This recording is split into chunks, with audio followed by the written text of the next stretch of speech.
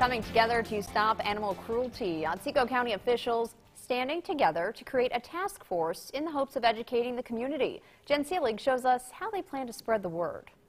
The Susquehanna SPCA is partnering up with the Otsego County Sheriff and District Attorney to try to put an end to the county-wide problem, animal cruelty.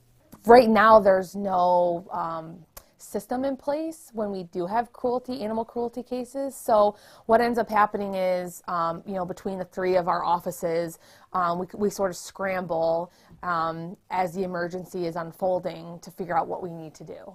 This task force does not only help residents respond to these emergencies, but help prevent them and properly report them.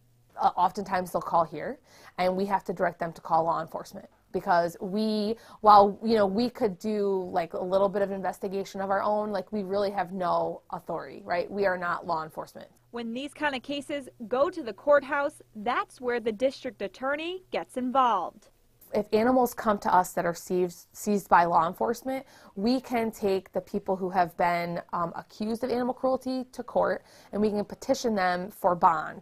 And now others are joining this task force. We've added 3 veterinarians, and we're going to be adding a representative from the state police because it will take people from all different aspects of dealing with animal cruelty to make it work. And aside from adding to this task force, Stacy says the most important thing right now is to educate the residents.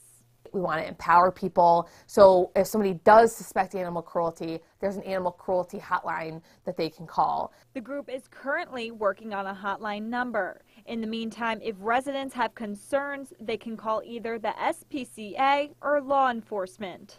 Reporting in Cooperstown, Jen Seelig, Eyewitness News.